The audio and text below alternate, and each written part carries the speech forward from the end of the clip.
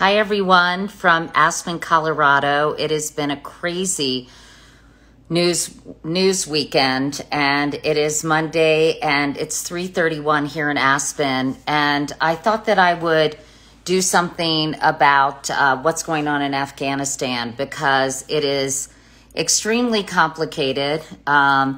There are a lot of moving parts, and I think it requires some historical perspective that would be useful so we can kind of, basically unpack what's been happening. So I've invited Kevin Barron. I'll be interviewing General Petraeus, by the way, in about an hour. I got to know him when I was covering Afghanistan and later Iraq.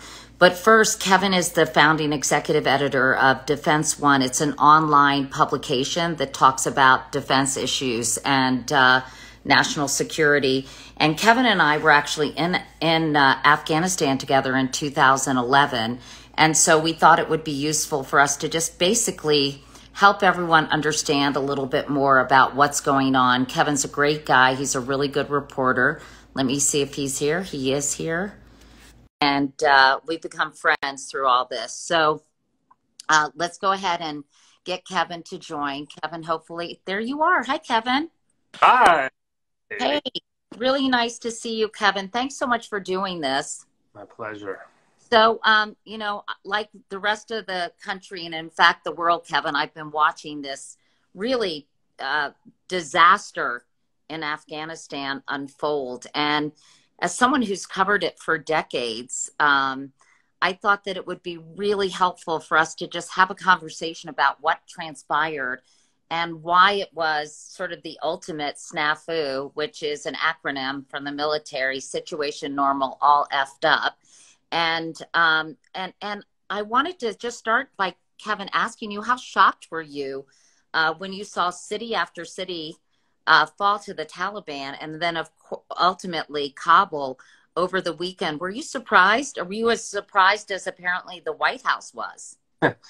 Yeah, unfortunately, I think I was for the final fall. You know, it was a slow burn, kind of drip as they went city by city, and these names started coming up, and frankly, names that a lot of us haven't thought about or reported from in a few years now: Herat and Mazar Sharif, and one by one. And I'm trying to remember my Afghan map.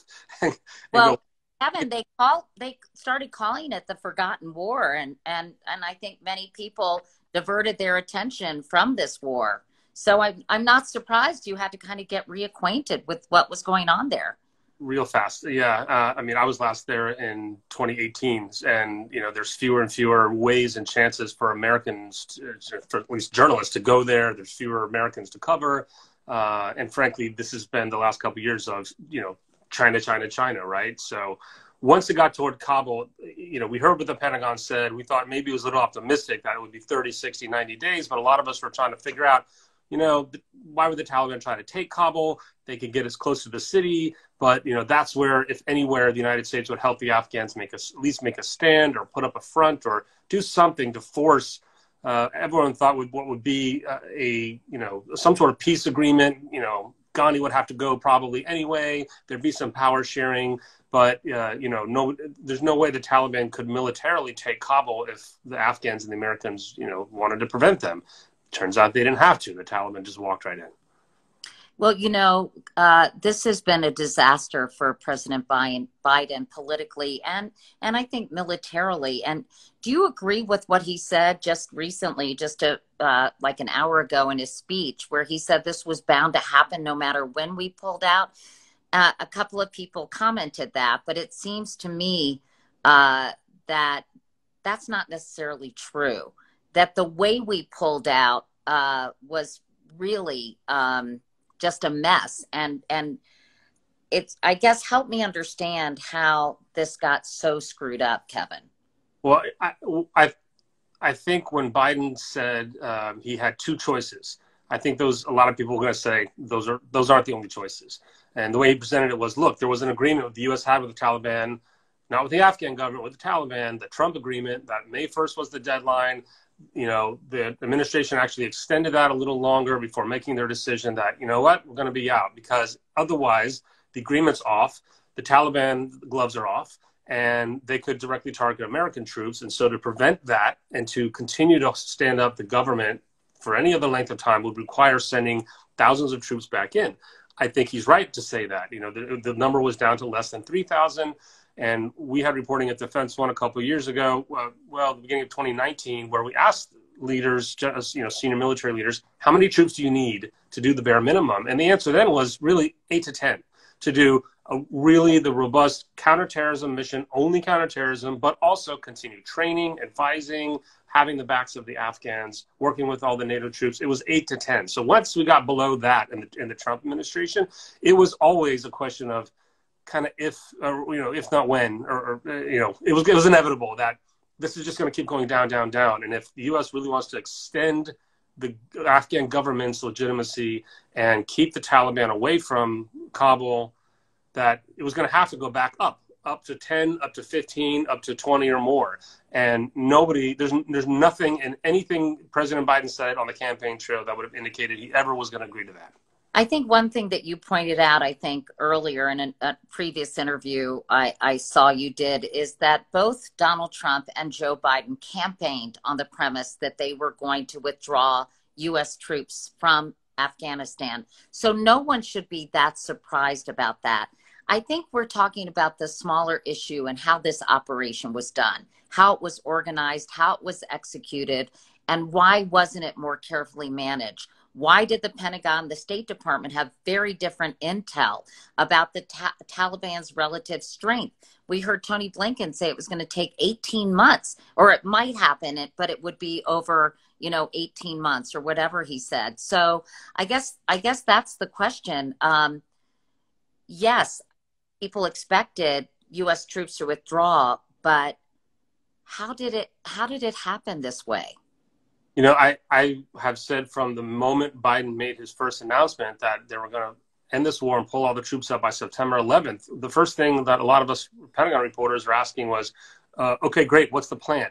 He said, we're going to pull out the troops, but we're going to keep an over-the-horizon capability ready to do any counterterrorism strikes that we want in the country.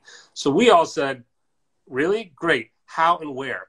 And, it's important to explain to people who haven't followed, this is different than in Iraq, right? Iraq and Syria are right next door to major American bases. They're right next door to bodies of water where you can park aircraft carriers. There are allies in Turkey nearby with American airstrips. So you really can sit just outside of Syria and go in all day long, all night long. And that's exactly what the United States has done. That's why they've been able to claim that, there's only small numbers of troops in Syria. It's because they're in northern Iraq across the border. Afghanistan is thousands of miles from anything remotely like that, even if you count like Tajikistan in the north or aircraft carriers farther south. So to do over the horizon requires much longer time. It's much harder, you can't do the same. The Pentagon kept insisting, look, we have different capabilities now. We really can do this over the horizon. Yes, it will take longer. The point is, they didn't have a plan. The answer at the time was, we'll get back to you. We'll work on it. Then they said, we've stood up a task force to look into it, and the central commander and the secretary are going to look into it. 3 weeks after the announcement, they didn't have a plan of how they were going to do this over-horizon counterterrorism. Plan B. That's the plan B. They had no plan B planned. So couple that with a lot of reporters who honed in on the current crisis. What's the plan to get out the Afghan interpreters? Because they're dead meat. The Taliban get their hands on them, much less all the other Afghans who would need help. And I think the government and this administration did not take that seriously. Obviously, they weren't prepared. They didn't have the capability. And we're seeing that at the airport now. So they did not prepare for the worst case scenario. They prepared for the best case scenario, that the Afghan government would be strong, that the president wouldn't flee the country, and that the Afghan military was well enough equipped and trained to manage whatever might happen once our troops were withdrawn. Correct? Yeah, the Taliban, I think, called Biden's bluff, or the U.S. bluff, if you can think of it that way. This is a similar occurrence to what happened in Iraq, right? When ISIS stormed through Syria and came right in, and the Iraqi military at the time melted away and said, we're out of here.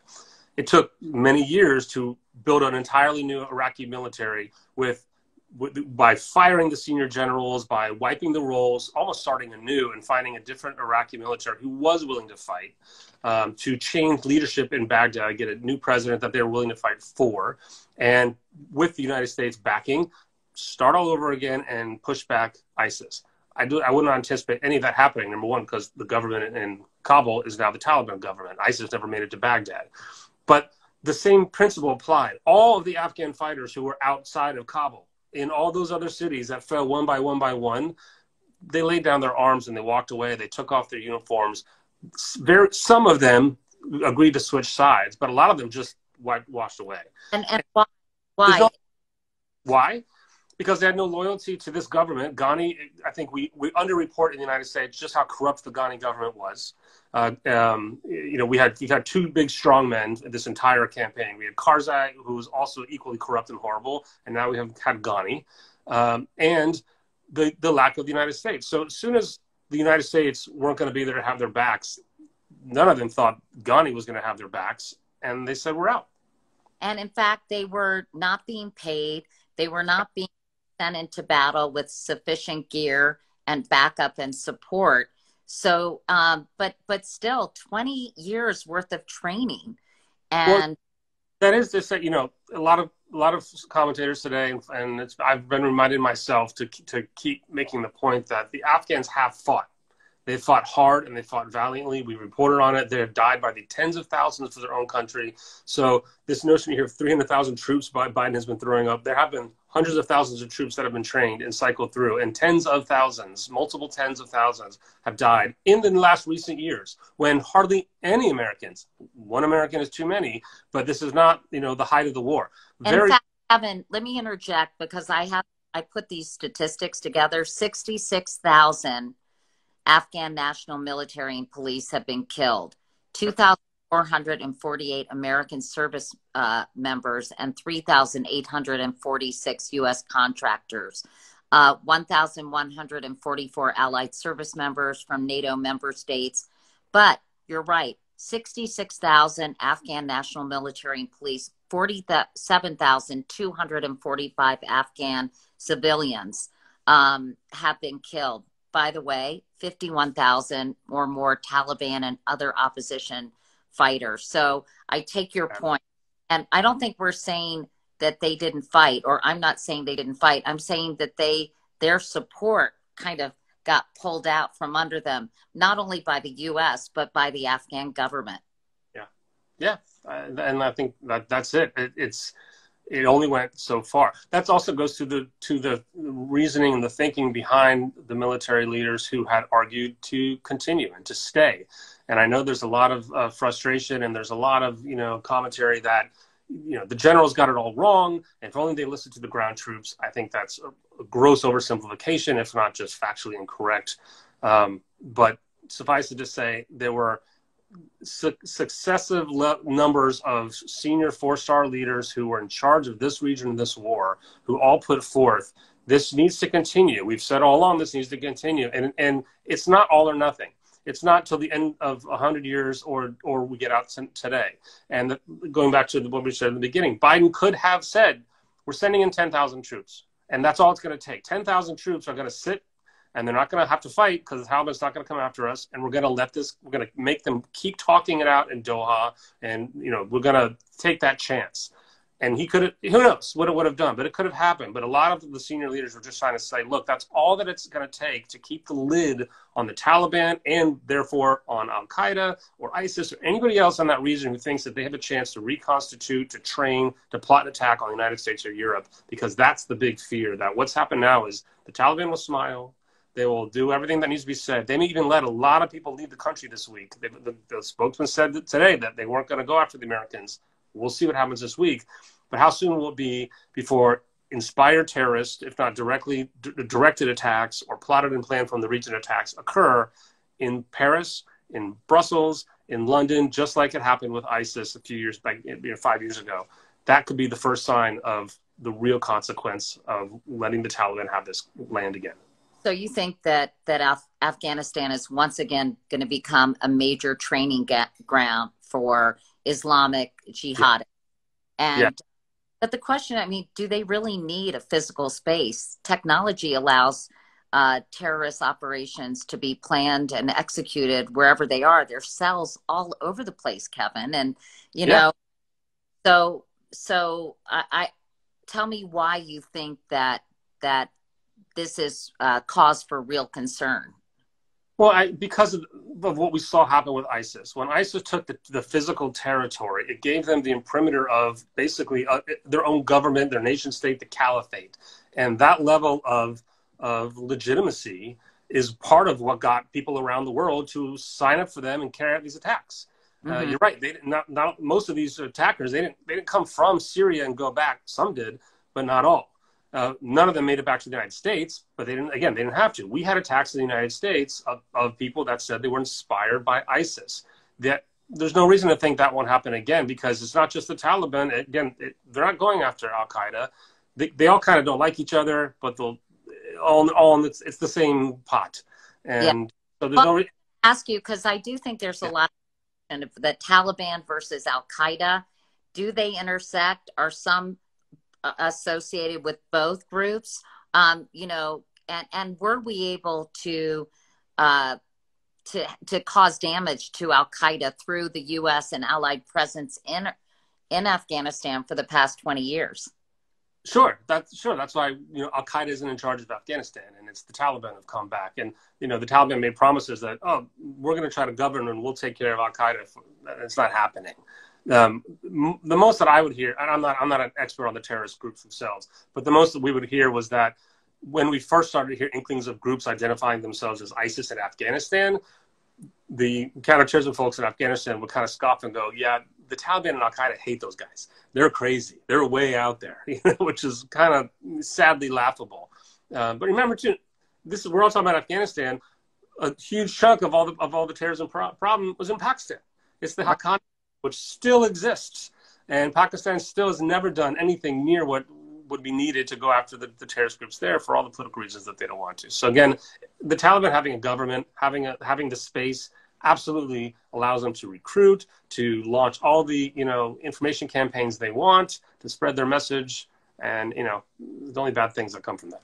Was it crazy for the Trump administration to negotiate with the Taliban and actually keep the Afghan government out of that process? I mean, was that a naive act by President Trump and Mike Pompeo? Because that's putting a lot of trust in the Taliban, in my view.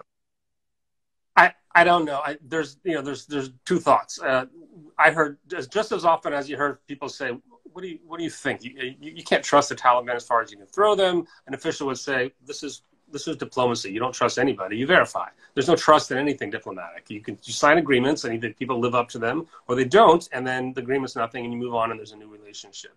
But we heard just as often from four-star generals, including General Milley, who would say to us privately and has said publicly, this is how wars end. You have to have a peace agreement with the enemy, or else it does go on forever. So we support the idea of these talks happening. Now, how they went down, there's plenty of criticism, like you said, of trying to deal with one but not the other, allowing one group to be out of it, to sign that deal for May 1st.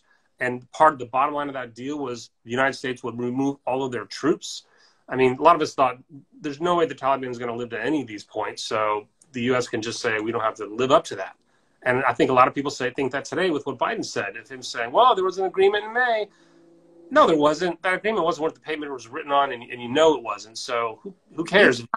Mike Pompeo, I read this morning, was pretty skeptical about that agreement. So it seemed to be very loosey-goosey. But I just want to give people the broad picture of this, and that is, the press this weekend. I know you did a lot of hits on various cable channels and were writing your own stuff.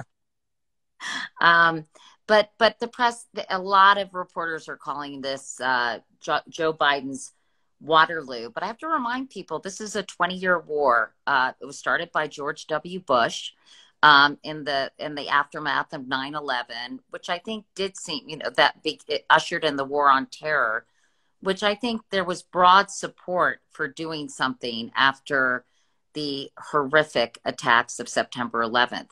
But then it was almost mission creep, wasn't it, Kevin? It went from retaliation for 9/11, trying to find Osama bin Laden, trying to neutralize Al Qaeda, Mm. trying to prop up Afghan institutions, trying to train the military. Did the mission just evolve too much to the point it was an exercise in futility? I don't know. I'm just trying to. I'm trying to imagine how many of the kids on Instagram here know what Waterloo is, much less remember the beginning of this No, conflict after true, 9. true, but I feel like, No. Well, initially, and I remember interviewing George W. Bush on the anniversary of September 11th, and he wrote about this in his book that 9/11 left him a changed person. mhm. And he campaigned famously against nation building, the whole concept of bringing democracy or spreading it around the world. And yet then 9/11 changed him. So I guess my question for you, as somebody who covers the military, you know, was it just unrealistic to think that Afghanistan, after the Soviets were there, after the British were there, that we could shape Afghanistan into, the democratic vision that we had hoped? I think it's unrealistic if you think that the U.S. was going to do it alone and not with the help of a whole lot of Afghans who wanted it, and a broader global community behind it. So, yes, the mission changed, and it changed mostly more than anything at all because George W. Bush switched wars. I believe that the mission changed when they didn't go after bin Laden and Tora Bora, and Iraq took over everything. Iraq. Yeah. So having to go back after Iraq to start over with an even a bigger problem, a harder enemy to fight, was a problem. And by then, the experience of Iraq left Americans thinking, wait, we can do this larger nation building stuff. And by the way, nation building, it frustrates me to hear anyone still use nation building as a 4-letter word, because nation building is what the diplomatic and development community does every day around the world, and they do it well, and they do it in a lot of great places. And part of the Afghanistan story is a good news story. Writers like Gail Samak-Lamone, who write for us often, covered women and economic development in Afghanistan. It's not the same place by far. Afghanistan still remains one of the least developed countries that's on the UNDP index, but my God, has it changed. And there are a million statistics we could pull up for that too. How many women have been through school? Universities were started. Schools were stood up. Businesses have been supported.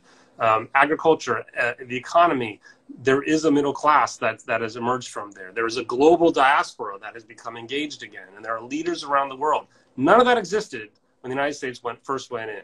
So there are positives.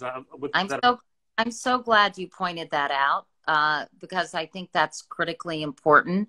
And I don't mean to use nation building as a 4-letter word, but I also think there are limits to how much the United States can do when it comes to, changing the complexion and the culture and of another country.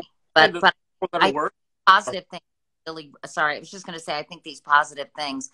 That was one of my questions for you, actually. How has Afghanistan changed? And you just answered it.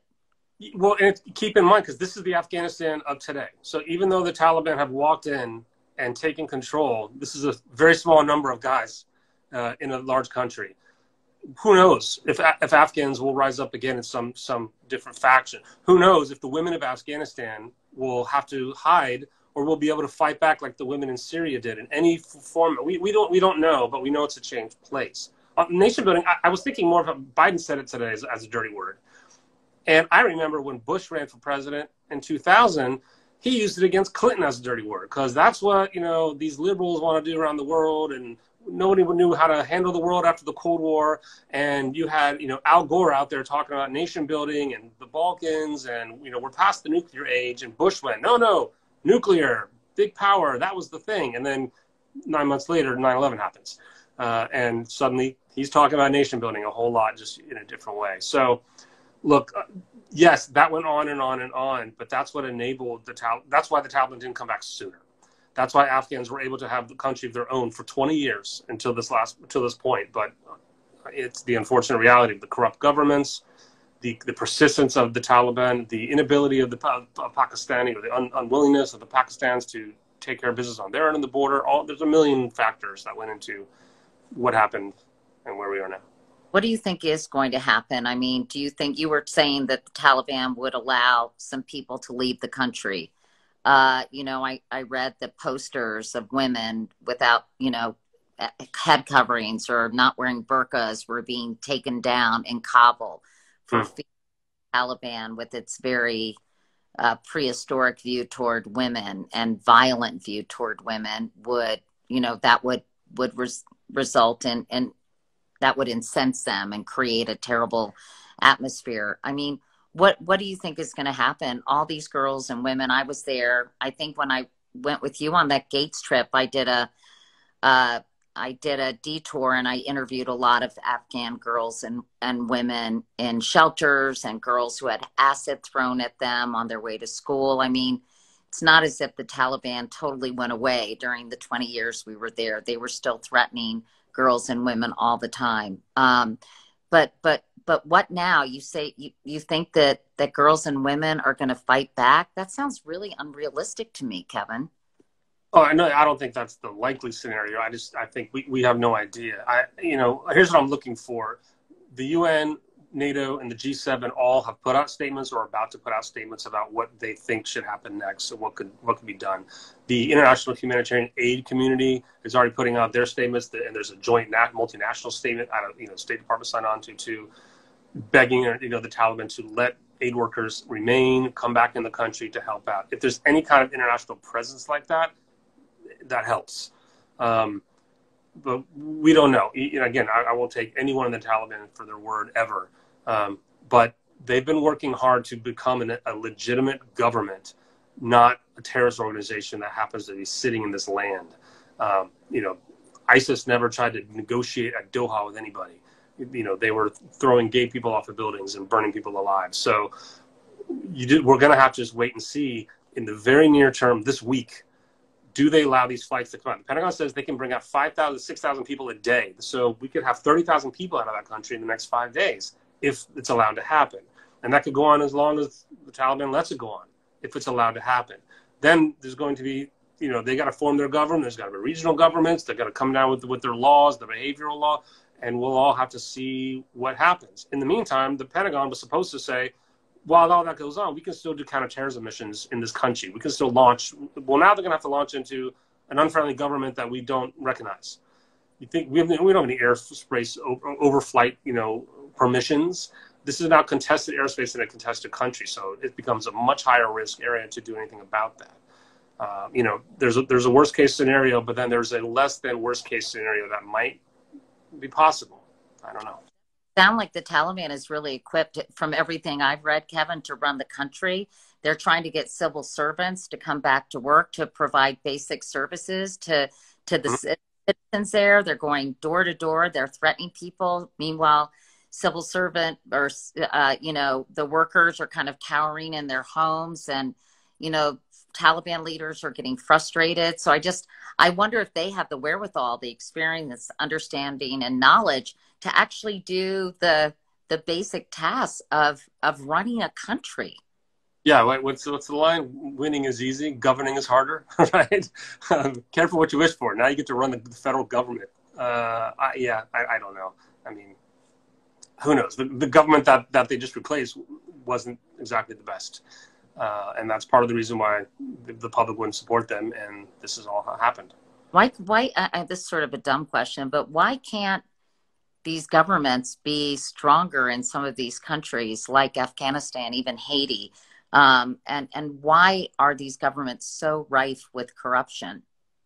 Well, answering this, I feel very white and Western to comment on these, but the story of Afghanistan is that it would never had a strong central government. It's right. We talked for years about these tribal meetings and these shuras, and how the whole country was created by a false, British map that cut two people in half on the map. So Pashtuns are already divided in the South.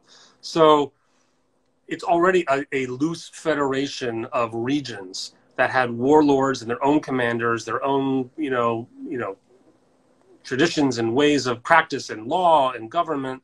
And to force the national unity government on them was always a challenge. And there are a lot of scholars who question that. People question that about Iraq. Remember, Biden was at one point fighting three spots. Let the Kurds have the north and separate the Shias and the Sunnis, and then it'll all be good, like their Hatfields and McCoys.